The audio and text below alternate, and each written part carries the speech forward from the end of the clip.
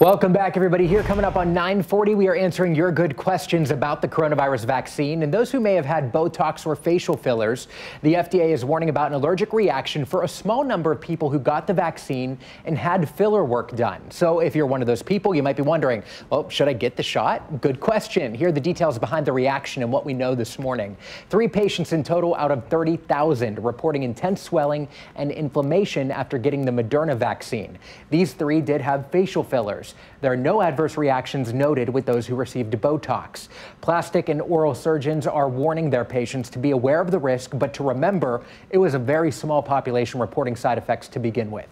Since the reactions was minor, I would still recommend people to have fillers and obviously get the vaccine. They were treated just with local measures, with antihistamines and just anti-inflammatory agents, and the problem was resolved.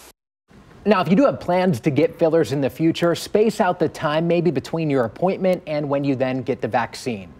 If you're planning on getting vaccinated next week or the week after, I would hold on getting any filler procedure done until you get vaccinated and wait a couple of weeks.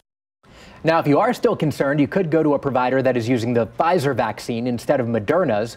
Pfizer's has shown no such side effect so far, and a lot of the major hospitals here in the Kansas City metro are using the Pfizer vaccine right now.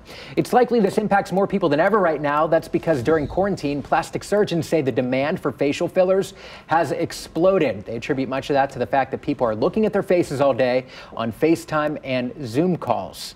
All right, if you have a good question, email me at goodquestion@kctv5.com.